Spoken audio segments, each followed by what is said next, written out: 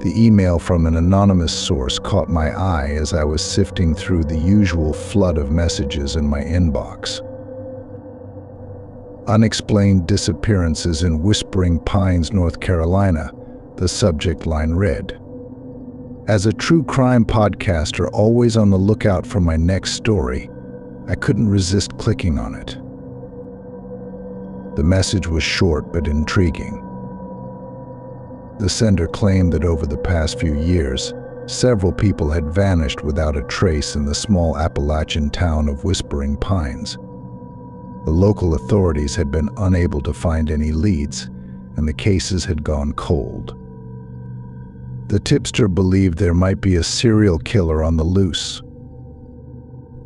I leaned back in my chair, my mind already racing with the possibilities. I had covered my fair share of unsolved mysteries on my podcast, Shadows in the Dark, but something about this case felt different. Call it intuition or just a hunch, but I knew I had to investigate. A few days later, I found myself driving along a winding mountain road, the lush green forests of North Carolina stretching out on either side of me. As I passed the weathered wooden sign welcoming me to Whispering Pines, population 1,437, I couldn't shake the feeling that I was about to uncover something truly sinister. I pulled up to the Whispering Pines Motor Lodge, a quaint, slightly run-down establishment that would be my home base for the duration of my stay. The receptionist, a friendly middle-aged woman named Donna, greeted me with a warm smile as I checked in. "What brings you to our little town, Miss Ellis?" she asked, handing me my room key. I hesitated for a moment, not wanting to reveal too much about my investigation. "Just looking for some inspiration for my writing," I lied, forcing a smile. "I've heard the area is beautiful." Donna nodded, her eyes crinkling at the corners. "Oh, it sure is. But be careful if you go wandering in the woods alone. There are stories, you know.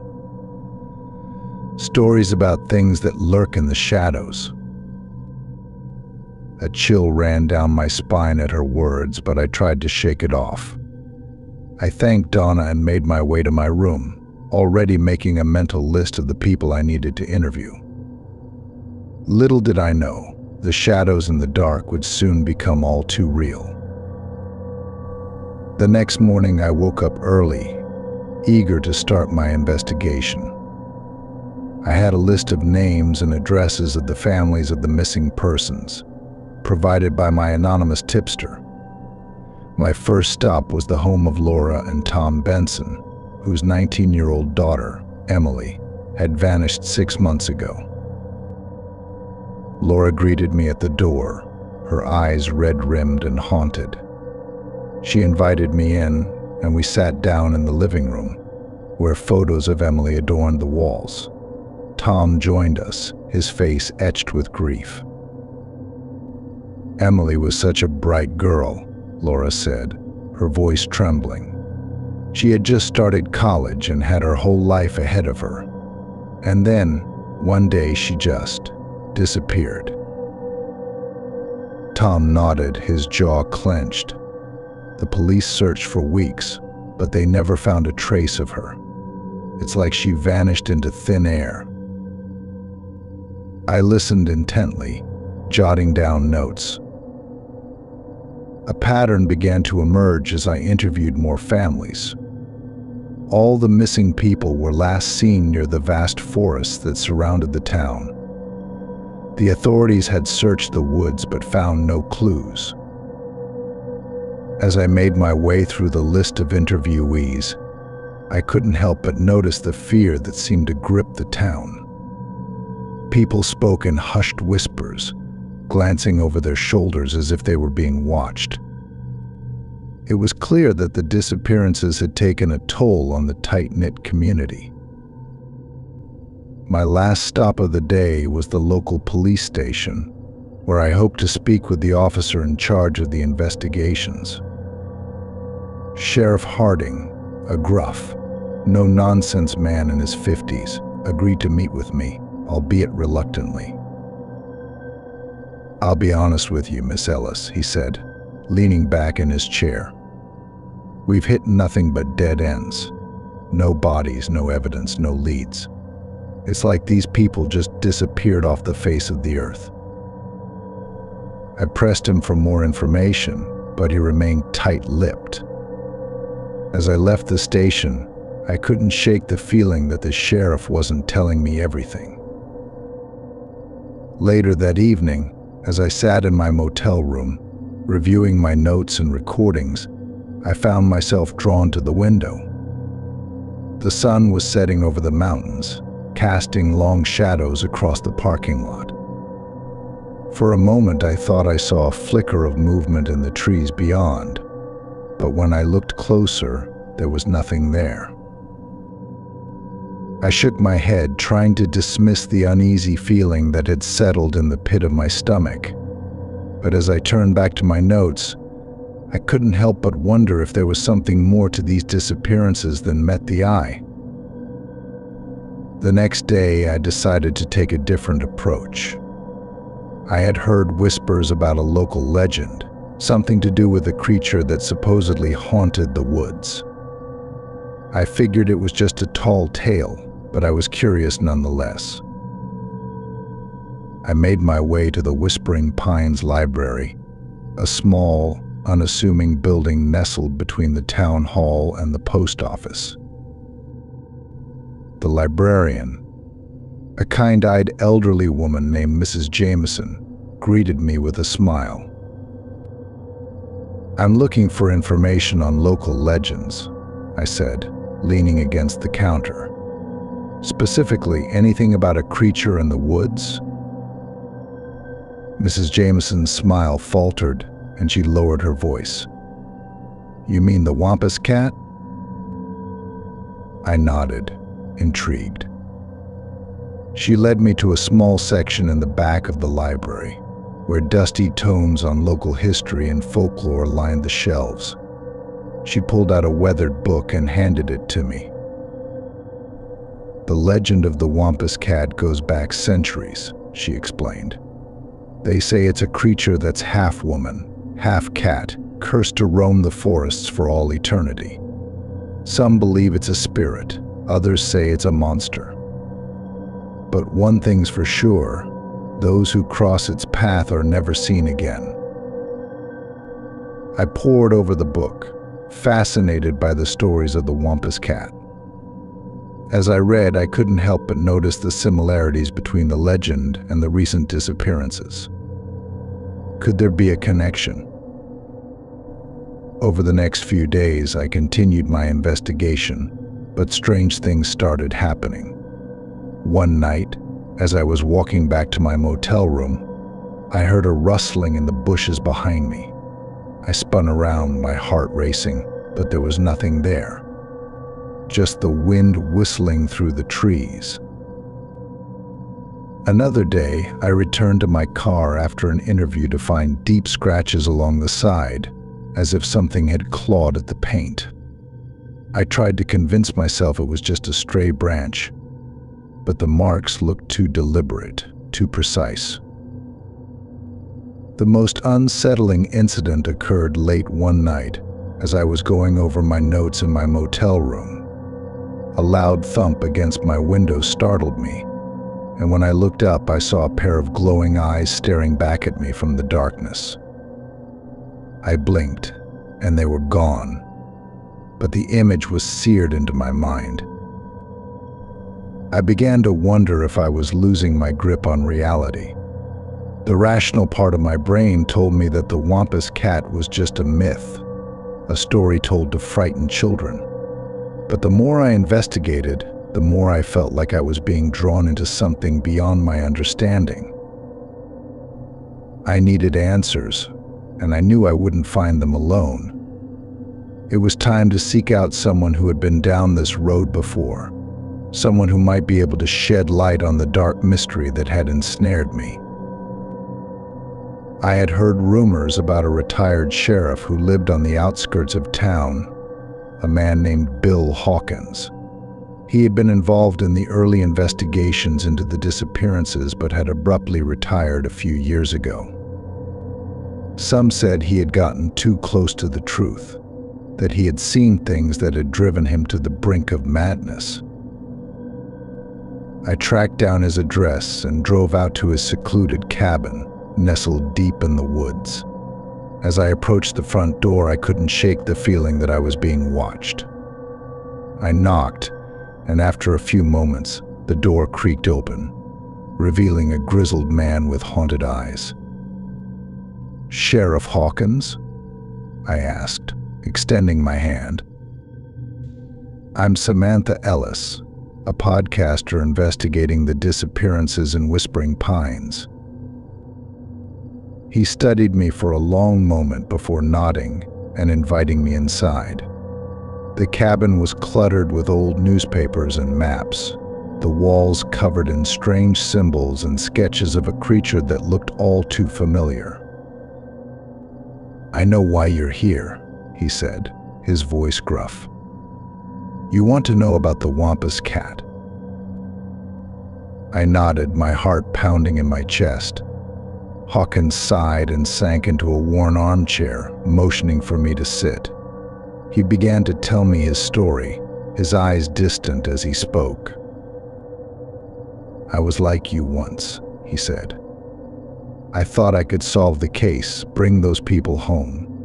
But the deeper I dug, the more I realized that there are some things in this world that can't be explained by rational means." He pulled out a battered journal from a drawer and handed it to me. This belonged to a Cherokee elder who lived in these parts a long time ago. He wrote about the Wampus Cat, about its origins and the curse that binds it to the land. I flipped through the pages, my eyes widening as I read the ancient tales of a woman who had been transformed into a monster, doomed to stalk the forests for eternity. The elder wrote of a hidden cave system deep in the woods, a place where the Wampus Cat was said to dwell. "I found the caves," Hawkins said, his voice barely above a whisper. "And I saw things that no man should ever see." He fell silent, his gaze haunted. I pressed him for more information, but he just shook his head. "Some secrets are best left buried, Miss Ellis. Trust me on that." As I left the cabin, my mind reeling with the new information, I knew what I had to do. I had to find those caves, to see for myself what lurked within. But as I stepped into the shadows of the trees, I couldn't shake the feeling that I was walking into something far more dangerous than I had ever imagined. The journal felt heavy in my hands, the weight of its secrets pulling me deeper into the mystery. I knew I was close to the truth, but the closer I got, the more I feared what I might find. The Wampus Cat was out there, waiting in the darkness, and I was about to come face to face with the legend itself. Armed with the knowledge from the Cherokee Elder's journal, I set out to find the hidden caves. The morning air was crisp and cool as I hiked deeper into the woods, the trees towering above me like silent sentinels. The further I went, the more I felt like I was being watched, as if the forest itself was alive and aware of my presence. After hours of searching, I stumbled upon a narrow opening in the hillside, almost entirely concealed by dense underbrush. My heart raced as I realized I had found the entrance to the cave system. I took a deep breath, steeling myself for what lay ahead, and stepped into the darkness. The caves were damp and musty, the air heavy with the scent of earth and decay. I switched on my flashlight, the beam cutting through the gloom. The walls were covered in ancient symbols and drawings, similar to the ones I had seen in Hawkins' cabin. I moved deeper into the labyrinth, my footsteps echoing in the stillness. As I turned a corner, my blood ran cold. There, scattered on the ground, were personal belongings. A tattered backpack, a shattered cell phone, a torn piece of clothing. They were the remnants of the missing people, the ones who had vanished without a trace. My mind reeled with the implications, the realization that I was standing in the lair of the Wampus Cat. Suddenly, a low growl echoed through the caves, sending shivers down my spine. I spun around, my flashlight darting wildly, searching for the source of the sound, and then I saw it, a pair of glowing eyes in the darkness, watching me from the shadows. The creature emerged slowly, its form unlike anything I had ever seen.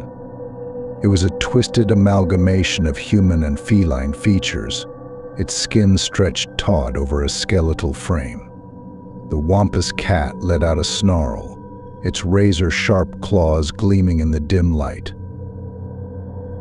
I ran, my heart pounding in my ears as I navigated the twisting tunnels of the cave system. The creature pursued me, its heavy footfalls and guttural growls growing closer with each passing second. I could feel its hot breath on the back of my neck, the stench of death and decay filling my nostrils.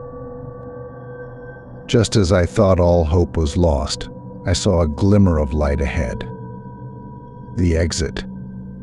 With a final burst of energy, I lunged towards the opening, scrambling up the rocky incline and bursting out into the daylight. I collapsed onto the forest floor, gasping for air, my body trembling with fear and exhaustion. As I looked back at the cave entrance, I caught a final glimpse of the Wampus Cat, its eyes burning with an ancient hatred. It let out a chilling howl before retreating into the depths, vanishing once more into legend. I stumbled back to my motel room, my mind reeling from the encounter. I had seen the truth behind the disappearances, the terrifying reality of the Wampus Cat. But now I faced a new challenge, convincing the world that the legend was real, and that the creature still lurked in the shadows of whispering pines. Back in my motel room, I paced back and forth, my mind racing with the events of the past few hours. I had seen the Wampus Cat with my own eyes, felt the terror of its presence, and discovered the grim fate of the missing people. I knew I had to share my findings with the world, to warn them about the danger that lurked in the forests of whispering pines. I set up my recording equipment and took a deep breath, trying to compose myself. I hit the record button and began to speak, my voice trembling slightly as I recounted my experiences. This is Samantha Ellis, and you're listening to a special episode of Shadows in the Dark. I'm coming to you from the small town of Whispering Pines, North Carolina, where I've been investigating a series of mysterious disappearances. But what I've uncovered here is far more terrifying than I could have ever imagined. I told my listeners about the Wampus Cat, the legendary creature that had been stalking the woods for centuries. I described my encounters with the locals, the retired sheriff, and the Cherokee Elder's Journal. And then, I revealed the truth about the hidden caves and the fate of the missing people. I know it sounds impossible, like something out of a horror movie, but I assure you, the Wampus Cat is real. I've seen it with my own eyes, and I've witnessed the terror it unleashes. The authorities need to take action to warn the public and protect the innocent. We cannot let this creature claim any more victims. As I finished my recording, I felt a sense of relief wash over me. I had done my part, shared the truth with the world. But even as I uploaded the episode, I couldn't shake the feeling that my ordeal was far from over. The next morning, I awoke to a flood of messages and comments on my podcast page. But to my dismay, most of them were filled with skepticism and ridicule. People accused me of fabricating the story, of exploiting local legends for my own gain. Even the authorities dismissed my claims, chalking up the disappearances to animal attacks and lost hikers. I felt a sense of despair wash over me, the realization that I had risked everything to uncover the truth, only to be met with disbelief and mockery. I knew I couldn't stay in Whispering Pines any longer, not with the weight of my knowledge bearing down on me. As I packed my bags and prepared to leave, I couldn't shake the feeling that the Wampus Cat was still out there, waiting in the shadows.